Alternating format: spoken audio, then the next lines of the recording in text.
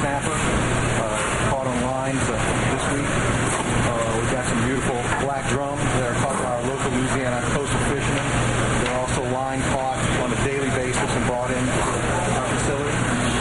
We have some farm-raised redfish right here that fish is indigenous to our Louisiana waters. It's very popular here. We also have some jumbo lump crab meat caught from the blue crab and processed and steamed and brought for many of the dishes here at Commanders.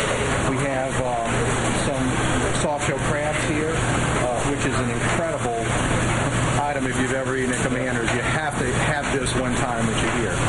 They do a phenomenal job. And as you can see, some of these can get really, really, really large and beautiful. And when they prepare them, it's just outstanding. Also, the yellowfin tuna, it's also caught in the Gulf of Mexico. As you can see, very high quality. It's everything Commanders would use. So how long between something like this is caught in the sea and... You're looking at a couple of days on the American red snapper. You're talking about a daily basis on the black drum. The tuna, those strips are usually 4 to 7 days.